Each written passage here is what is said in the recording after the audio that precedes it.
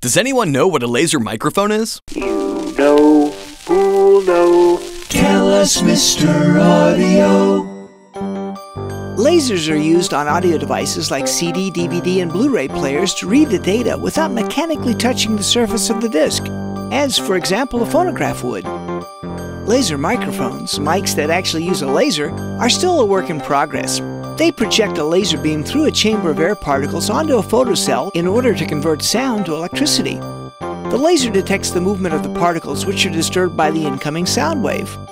In 1947, Russian scientist and inventor of the Theremin, Theremin, developed the forerunner of the laser mic. It used an infrared beam as opposed to a laser. The beam was projected onto a flat pane of glass like a window that would vibrate like a diaphragm from the voices in the room. Then the beam was reflected back onto a photocell. It was developed into an espionage tool called the Buran eavesdropping system and was used to monitor conversations in rooms that had windows.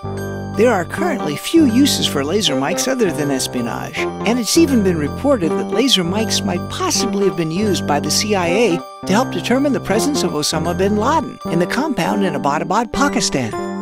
Thanks, Mr. Audio. For more interesting facts about sound, visit Mr. Audio at soundimages.com.